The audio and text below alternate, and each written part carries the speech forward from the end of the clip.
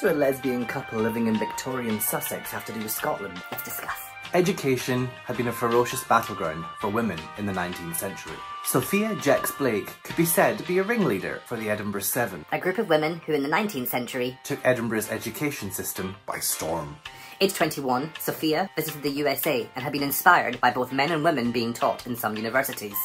On returning home in 1868, Sophia decided to pursue a career as a doctor, so she set her sights on the medical school at Edinburgh University. The University Court initially rejected Sophia, saying they could not make the necessary arrangements for one woman. Sophia put adverts into local newspapers looking for other women to study. 6 other women applied. 1 year into their studies and ready to sit an exam, all hell broke loose. A vicious mob appeared outside Surgeons' Hall, stopping the women from entering, until a group of janitors and bystanders managed to let the women into the building. Once inside the anatomy hall, the hell continued.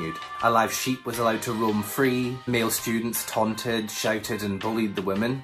The women continued to sit their exams. To add insult to injury, once the women finished their studies, the university did not allow them to graduate.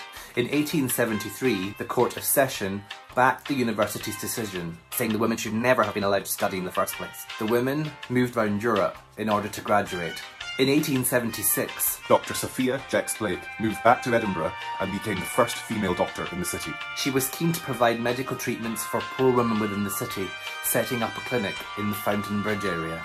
Years later, the clinic expanded and became known as the Edinburgh Hospital and Dispensary for Women. It was Scotland's first hospital staffed solely by women. One of the first students to attend Sophia's Edinburgh School of Medicine was Margaret Todd, later becoming Sophia's long-term companion.